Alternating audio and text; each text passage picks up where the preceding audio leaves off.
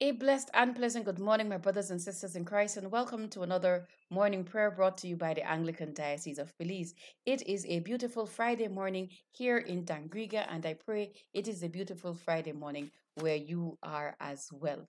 We're going to kick things off this morning with one entitled, this one is entitled, now I have forgotten the name of this one. This one is entitled, Father, we thank you for the night. That's the name. Let's have a listen.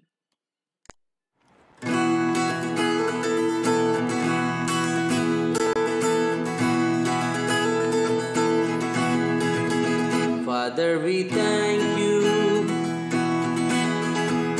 for the night and for the pleasant morning light. Father, we thank you for the night and for the pleasant morning light, for rest and food and loving care, and for all that makes the world so fair, for rest and food and loving care, and for all that makes the world so fair. Help us to do the things we should, to be to others kind and good. Help us to do the things we should, to be to others kind and good. In all we do, in all we say, to grow more loving every day. In all we do, in all we say, to grow more loving every day. Father, we thank you for the night and for the pleasant morning light. Father, we thank you. Father, we thank you. Father, we thank you. I enjoyed that one from Sanji, the music teacher. I did, I did, I did. We are going to get our words here up on screen for today, March the 5th, Friday, March the 5th. And here we go. There we are. We'll begin with our opening sentence from Malachi chapter 1, verse 11. From the rising of the sun to its setting, my name shall be great among the nations, and in every place incense shall be offered to my name. and a pure offering. For my name shall be great among the nations, says the Lord of hosts. If you are following along in your books of common prayers, I invite you to turn with us to page 35, where we use versicle 1. Blessed be the Lord our God, by whose grace we are yet alive. Blessed be his Son, Jesus Christ, by whose rising we are set free. Blessed be the Spirit of God, in whom is our hope and our joy. Our invitatory prayer. Father, we come together in the name of your Son, Jesus Christ, our Redeemer, to offer you our worship, praise, and thanksgiving. To you belong all power and glory. You are the source of all goodness. Let our worship bear witness to your peace and saving power. Through your Spirit may we ever rejoice in the abiding presence of our risen and ascended Lord. Amen. Our first canticle for this morning is the canticle De Jubilate, which is based on Psalm 100 and can be found on page 37. O shout to the Lord in triumph, all the earth. Serve the Lord with gladness and come before his face with songs of joy. Know that the Lord, he is God. It is he who has made us, and we are his. We are his people and the sheep of his pasture. Come into his gates with thanksgiving and into his courts with praise. Give thanks to him and bless his holy name. For the Lord is good. His loving mercy is forever. His faithfulness throughout all generations. Glory to the Father, and to the Son, and to the Holy Spirit, as it was in the beginning, is now, and shall be forever. Amen. At this time, we pause to call to mind briefly those things that, in thought, word, or deed, we would have done that would have been displeasing to God, that would have been unjust to our neighbors, or that would have been unfair even to our very selves. For these times and these moments, Lord, we pray to you for the forgiveness of our sins. Together we pray. Have mercy upon us, most merciful Father. In your compassion, forgive us our sins, known and unknown, things done and left undone. And so uphold us by your Spirit, that we may live and serve you in newness of life, to the honor and glory of your name. Through Jesus Christ our Lord. Amen. Set us free, O God, from the bondage of our sins, and give us the liberty of that abundant life, which you have made known to us in your Son, our Saviour Jesus Christ, who lives and reigns with you in the unity of the Holy Spirit, one God, now and forever. Amen. At this time, we have the reading of our psalm, and our psalm appointed for this morning is Psalm number 69.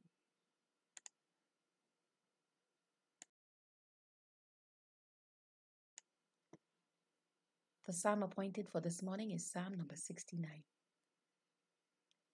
Save me, O God, for the waters has risen to my neck. I am sinking in deep mire, and there is no firm ground for my feet. I have come into deep waters, and the torrent washes over me. I have grown weary with my crying. My throat is inflamed. My eyes have failed for looking for my God. Those who hate me without cause are more than the hairs on my head. My lying foes who would destroy me are mighty. Must I then give back what I never stole? O God, you know my foolishness, and my faults are not hidden from you. Let not those who hope in you be put to shame through me, Lord God of hosts. Let not those who seek you be disgraced because of me, O God of Israel.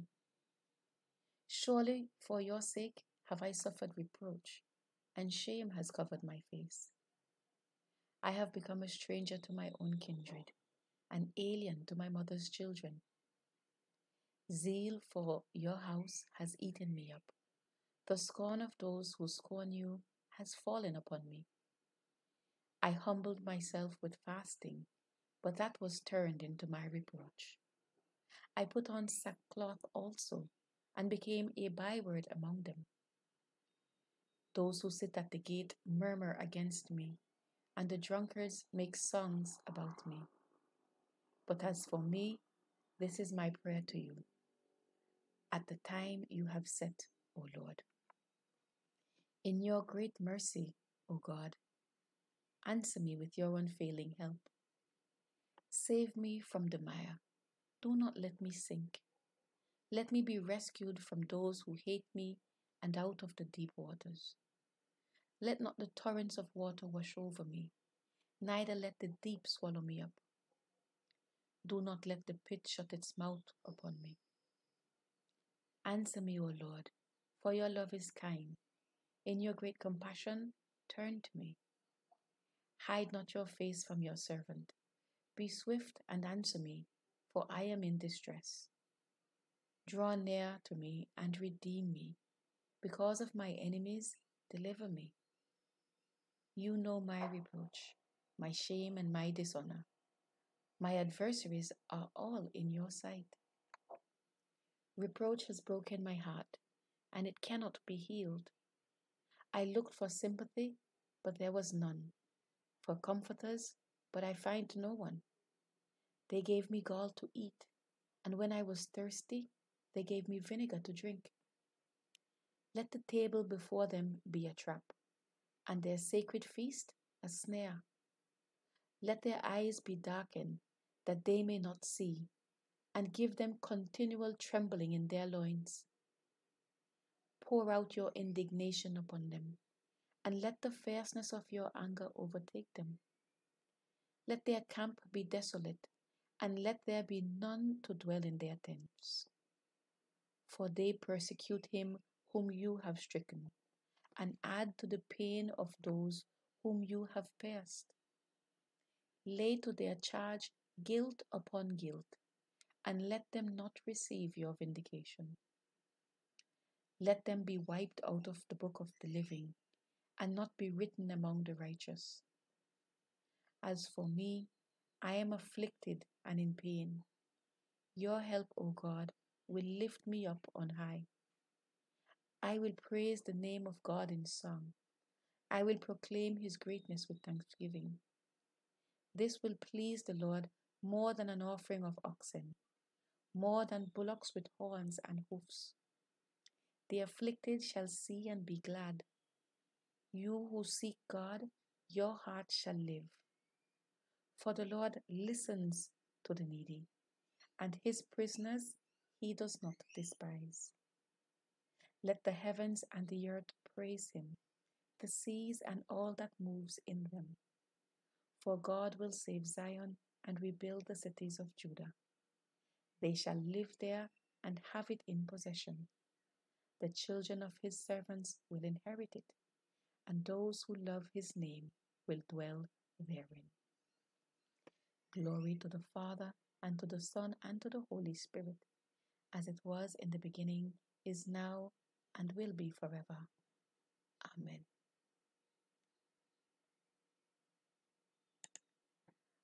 Our second canticle for this morning is Canticle number 14, a song of penitence, the Kyrie Pantocrator. If you are following along in your books of common prayer, we are on page 55. O Lord and ruler of the host of heaven, God of Abraham, Isaac, and Jacob, and of all their righteous offsprings, you made the heavens and the earth, with all their vast array. All that quake with fear at your presence, they tremble because of your power. But your merciful promise is beyond all measure. It surpasses all that our minds can fathom. O Lord, you are full of compassion, long-suffering and abounding in mercy. You hold back your hand. You do not punish as we deserve. In your great goodness, Lord, you have promised forgiveness to sinners, that they may repent of their sins and be saved. And now, O Lord, I bend the knee of my heart and make my appeal sure of your gracious goodness. I have sinned, O Lord, I have sinned, and I know my wickedness only too well. Therefore, I make this prayer to you. Forgive me, Lord, forgive me. Do not let me perish in my sin, nor condemn me to the depths of the earth. For you, O Lord, are the God of those who repent, and in me you will show forth your goodness. Unworthy as I am, you will save me, in accordance with your great mercy. And I will praise you without ceasing all the days of my life. For all the powers of heaven sing your praises, and yours is the glory to ages of ages. Amen. Glory to the Father, and to the Son, and to the Holy Spirit, as it was in the beginning, is now, and will be forever. Amen. The Bible reading for today comes from Jeremiah chapter 5, verses 1 through to 9. Let's have a listen.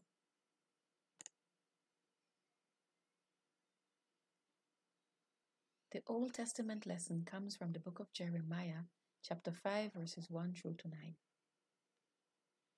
Run to and fro through the streets of Jerusalem. Look around and take note. Search its squares and see if you can find one person who acts justly and seeks truth, so that I may pardon Jerusalem. Although they say, "As the Lord lives," yet they swear falsely. O Lord, do your eyes not look for truth? You have struck them, but they felt no anguish. You have consumed them, but they refuse to take correction. They have made their faces harder than rock. They have refused to turn back. Then I said, "These are only the poor. They have no sense, for they do not know the way of the Lord, the law of their God. Let me go to the rich and speak to them. Surely they know the way of the Lord, the law of their God." But they all alike had broken the yoke. They had burst the bonds. Therefore, a lion from the forest shall kill them. A wolf from the desert shall destroy them. A leopard in watching against their cities. Everyone who goes out of them shall be torn into pieces, because their transgressions are many. Their apostasies are great. How can I pardon you? Your children have forsaken me, and have sworn by those who are no gods. When I fed them to the full, they committed adultery and trooped to the houses of prostitutes. They were well fed, lusty stallions, each neighing for his neighbor's wife. Shall I not punish them for these things? Says the Lord. And shall I not bring retribution on a nation such as this? The word of the Lord. Thanks be to God. Our reflection for this morning comes from that very interesting passage from Jeremiah chapter 5, verses 1 through to 9. And if you allow me a few seconds to get it back here up on screen.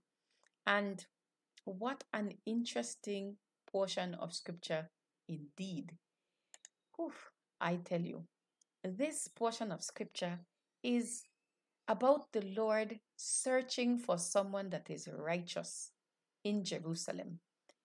And the prophet Jeremiah is looking for someone to bring before the Lord, someone who is seeking truth, someone who the Lord will see and because of them save Jerusalem. It is interesting because this portion of scripture reminded me of Noah, and it reminded me of Moses' plea, and it reminded me of Lot's plea. And it seems that every time the nations turned away from God, God comes with a warning for them. And after the warning, God gives them a period of time to repent and turn from their ways. And then, when they do not repent, he raises up someone to go and tell them, "Listen to me, I am about to destroy you, you really should turn away from your sins." And this person goes to, to caution the people of the impediment that is the impending judgment that is coming from God. And then, after this, it always seems to be that the prophet that God sends to tell the people he will destroy them is the one who begs on their behalf. When the Lord was going to destroy the earth in the flood, he couldn't find more than Noah, his wife, his 3 sons, and their three wives. 8 people. And for the sake of these 8 people, he did not completely destroy the earth. He saved an animal, a pair of animal of each kind, and he saved these 8 to regenerate the earth. In the time of Moses, when the people are rebelling against God in the wilderness, despite all that he has done for them. And the Lord says to Moses, you see me, this ungrateful generation, I'm going to wipe them out here. And Moses begs, but these are your people. You brought them out here. How will it look if you kill them? Please don't kill them. Remember your mercy and your promise to Abraham. But for the sake of just a handful, do not utterly destroy them, my God. And Moses begs on their behalf. And when the Lord comes to destroy Sodom and Gomorrah because of all their sins, not just the sexual ones, because of all their sins, Lot begs, for the sake of, this amount, will you not save it? And then he pushes his luck. For the sake of this amount, will you not save it? And he lessens the number each time, and the Lord gets down to 10. For the sake of 10, I'm not going to destroy the place. And here we find Jeremiah running to and fro through the streets of Jerusalem, looking around, searching to see if there was a single person who would act with truth, who would act with justice, so that God would pardon Jerusalem. One. God sends him to look for one that would be faithful. And it seems as if though they couldn't find one. And the Lord says, you know what? They swear by my name. As the Lord lives, they say. And they are liars because they don't mean it. If you could find one man who will seek truth, I will pardon Jerusalem. And it goes to show, and God is revealing here, just how corrupt Jerusalem was in that day. If there was not even one man who did right and sought after truth. My goodness, what a state of corruption these people were in. Yeah? Just look for one. And in the whole of the nations, the Lord couldn't find one. Jeremiah could find many religious people in Jerusalem who were practicing their piety, who with pomp and show was doing what they felt was supposed to be done, but not one of them could save the city from judgment, because not one of them sincerely sought the Lord. They were doing what they're doing for show, to look good in the eyes of others. And this disheartened Jeremiah. And Jeremiah falls in verse 3. He falls into a prayer. Oh Lord, he begs. Yeah? These people are poor. They are stricken with grief. You have consumed them, and they refuse to take correction. Please, oh Lord. Do you know what? Are your eyes not the eyes of truth, God? And Jeremiah appeals to God, who saw and cared about the truth among men.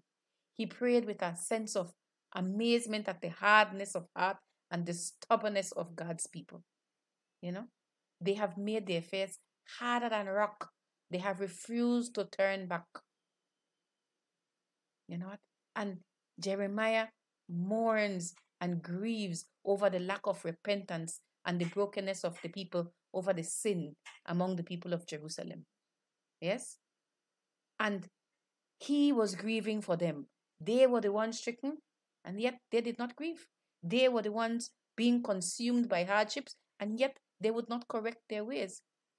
And despite all that they had endured and all that they would endure, they simply refuse to return.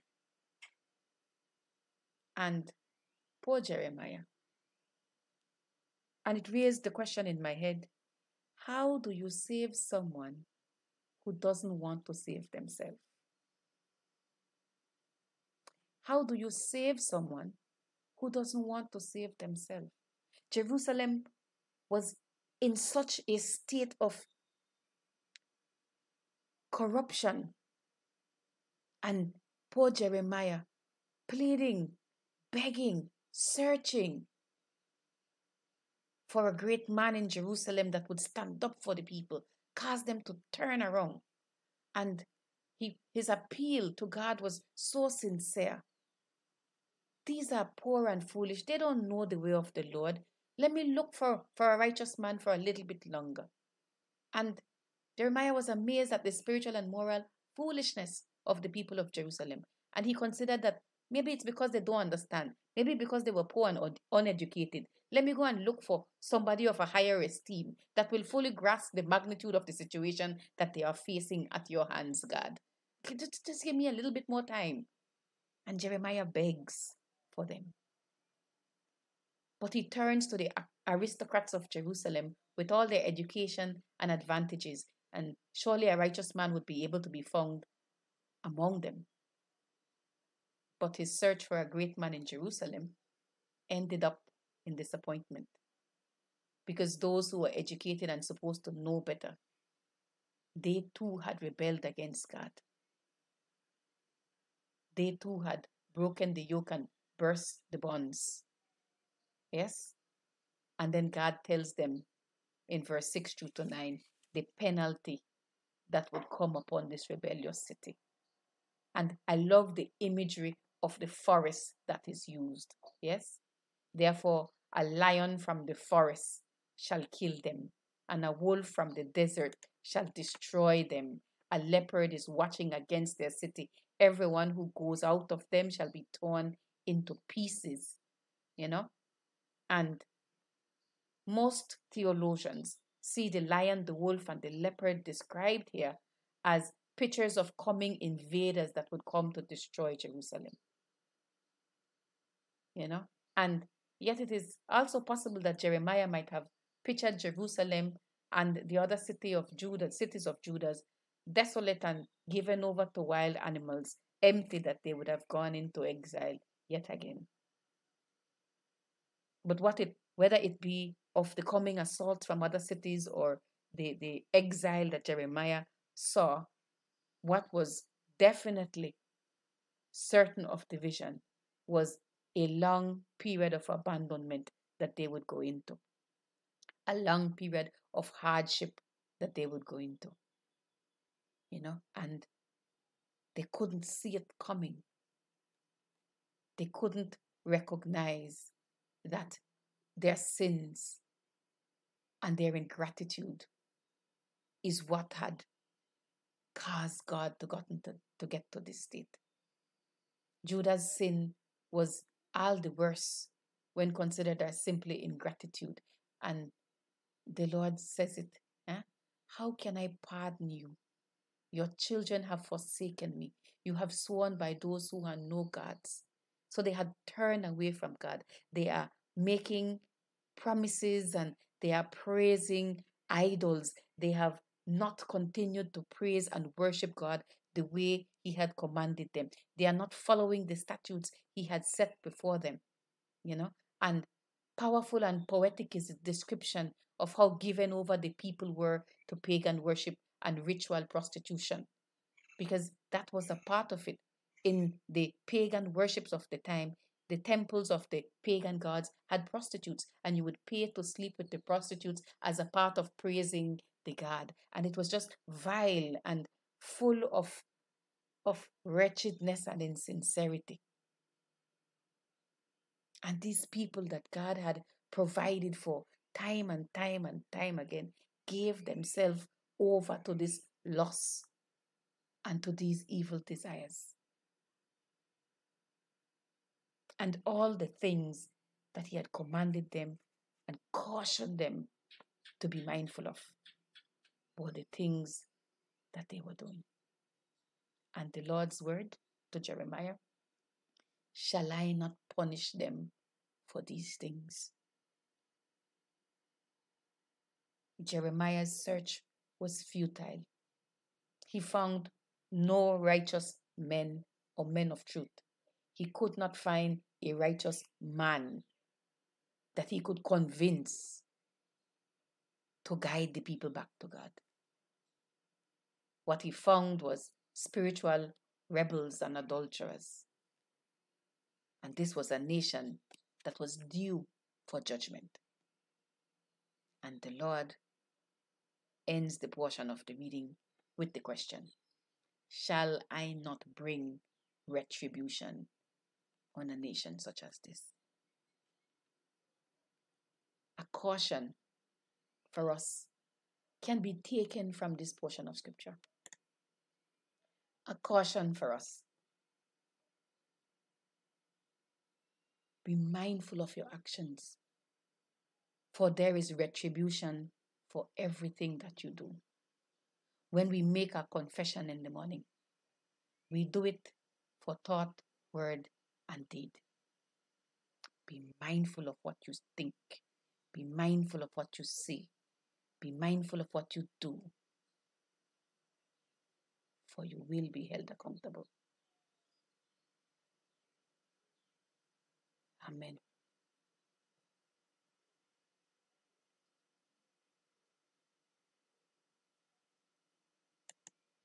We continue this morning with the profession of our faith, using the words of the Apostles' Creed.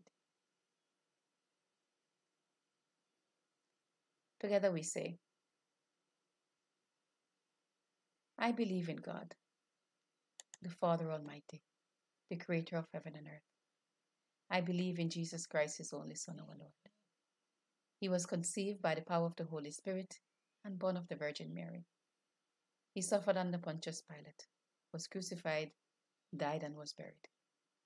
He descended to the dead. On the third day, he rose again. He ascended into heaven and is seated at the right hand of the Father. He will come again to judge the living and the dead. I believe in the Holy Spirit, the Holy Catholic Church, the communion of saints, the forgiveness of sins, the resurrection of the body, and the life everlasting. Amen. The Lord be with you. As our Savior has taught us, so let us pray. Our Father in heaven, hallowed be your name. Your kingdom come. Your will be done on earth as in heaven. Give us today our daily bread. Forgive us our sins as we forgive those who sin against us. Save us from the time of trial and deliver us from evil. For the kingdom, the power, and the glory are yours, now and forever. Amen. For our suffrages this morning, we use suffrage C, which can be found on page 44 in our Books of Common Prayer. Save your people, Lord, and bless your inheritance. Govern and uphold them now and always. Day by day we bless you. We praise your name forever. Lord, keep us from all sin today. Have mercy on us, Lord. Have mercy. Lord, show us your love and mercy, for we put our trust in you. In you, Lord, is our hope, and we shall never hope in vain. Our collect for this morning begins with the collect for the second Sunday in Lent. Let us pray. O God, whose glory it is always to have mercy, be gracious to all who have gone astray from your way, and bring them again with penitent hearts and steadfast faith to embrace and hold fast the unchangeable truth of your word, Jesus Christ, your Son, who with you and the Holy Spirit lives and reigns one God forever and ever. Amen. A prayer for our young persons. God our Father, we pray for our young people growing up in an unstable and confusing world. Show them that your ways give more life than the ways of the world, and that following you is better than chasing after selfish goals. Help them to take failure not as a measure of their worth, but as a chance for a new start. Give them strength to hold their faith in you and keep alive their joy in your creation. Through Jesus Christ our Lord. Amen. And our final collect, a collect for Fridays. Lord Jesus Christ, you stretched out your arms of love on the hard wood of the cross, that everyone might come within the reach of your saving embrace. So clothe us in your spirit that we, reaching forth our hands in love, may bring those who do not know you to the knowledge and love of you, for the honor of your name. Amen. At this time, we turn to our prayers of personal intercessions and thanksgiving.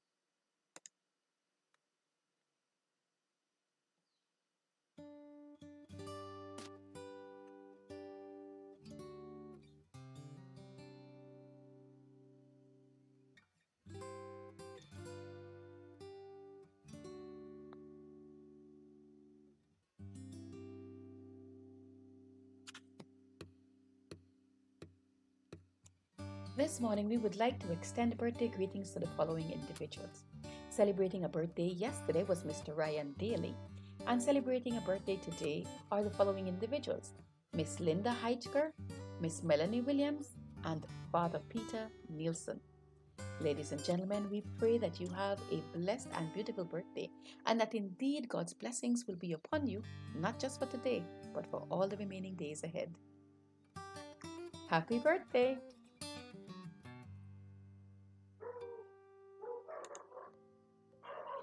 We continue to give God thanks for persons who have recovered from illness and surgery, and we continue to join in prayer with those who are still on the road to recovery.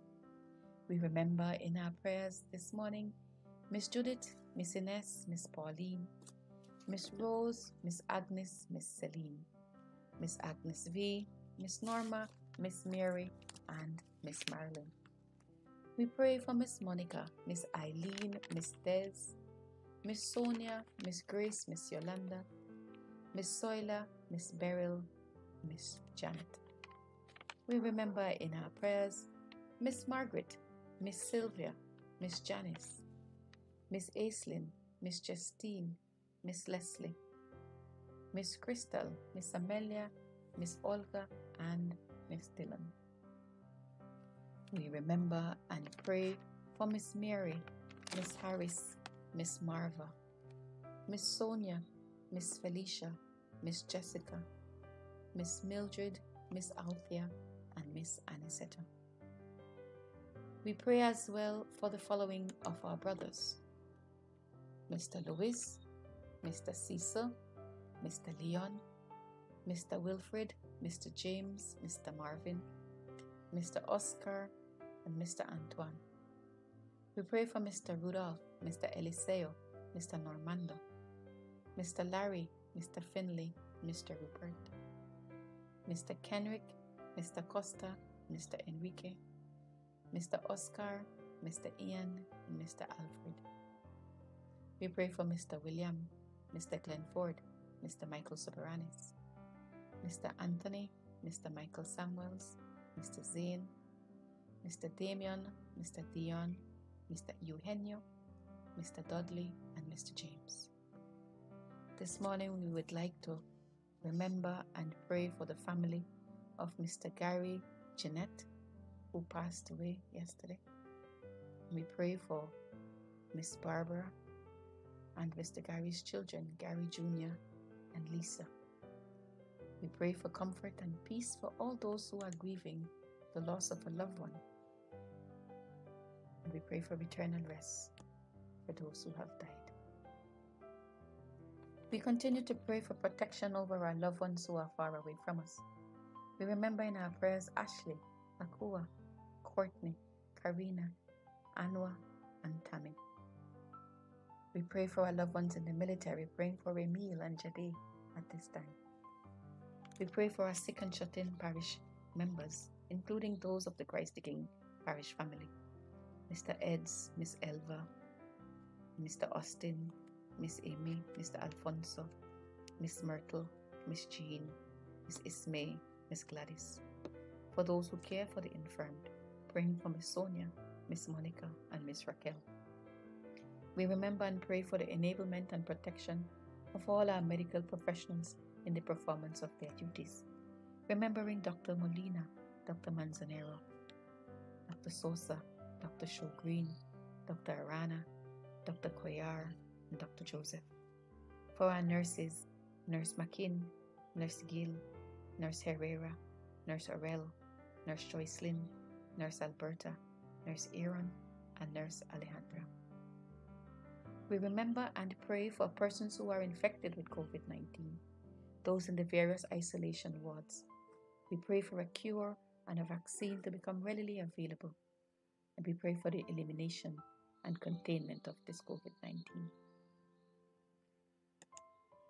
We pray for the combating of the economic fallout caused by this pandemic, for those persons who have lost employment, those who are struggling financially to make ends meet. We pray for the most vulnerable in our society, for the poor, the needy, the elderly, those with pre-existing health conditions. We remember and pray for our security forces, for our government, for persons in positions of public trust and authority, for our churches and our church leadership, for persons in the private sector and all non-governmental organizations involved in any humanitarian effort and in the fight against COVID-19. We remember and pray for the members of the international community and all who presently suffer as a result of COVID-19.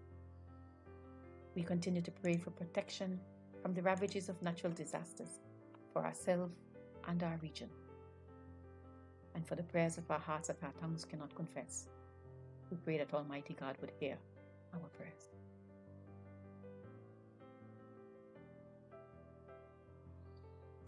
We conclude our intercession by praying together. Almighty and eternal God, sanctify and govern our hearts and bodies in the ways of your law and the works of your commandments, that under your protection now and ever we may be preserved in body and soul, through Jesus Christ our Lord. Amen.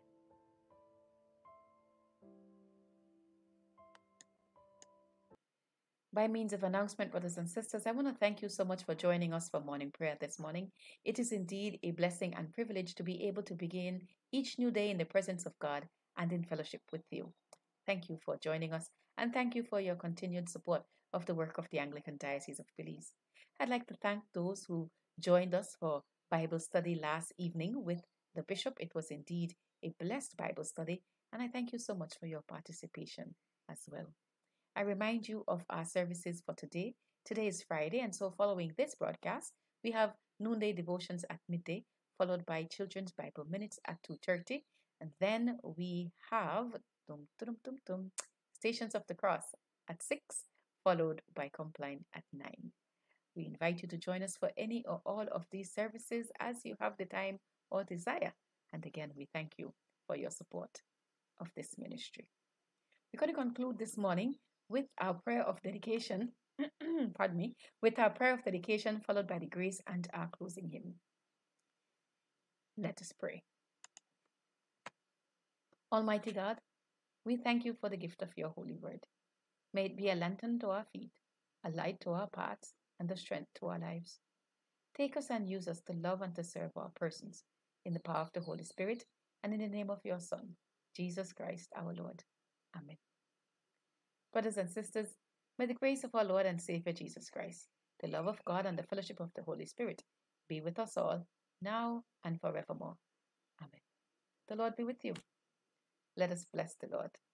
Thanks be to God. Our closing hymn for this morning is supposed to be one that is based on Psalm 69. Yes, and I do hope you enjoyed it. It's you know me and my chanting and my organ music. I do hope you enjoyed, and I hope that it reminds you to be mindful of all of your thoughts, all of your words, and all of your actions, and that in all things, never be afraid to call upon God to guide you. I pray you have a blessed and beautiful day today. Do all you can to keep yourself and your family safe. Until tomorrow morning, same place, same time. God bless. Bye for now.